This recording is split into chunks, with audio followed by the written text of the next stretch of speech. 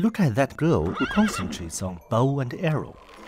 This is the traditional archery, a major sport for people in Ledu, which locates in northwest China.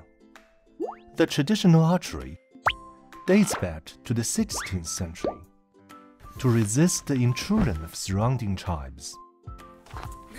Most Tibetan people practiced horse riding and archery. Later, influenced by Tibetan people, other ethnic groups also gradually came to love this sport.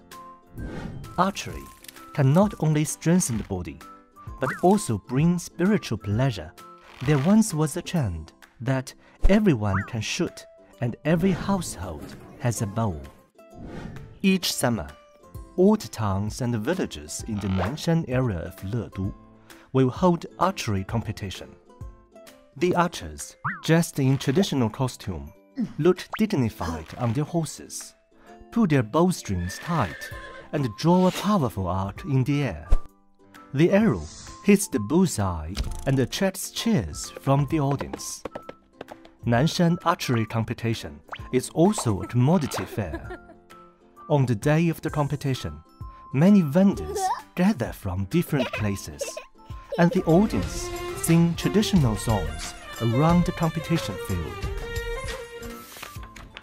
The archery connects people of all ethnic groups together. Let's keep up with the horses of Nanshan archers in the scene and watch this great competition of horse riding and arrow shooting.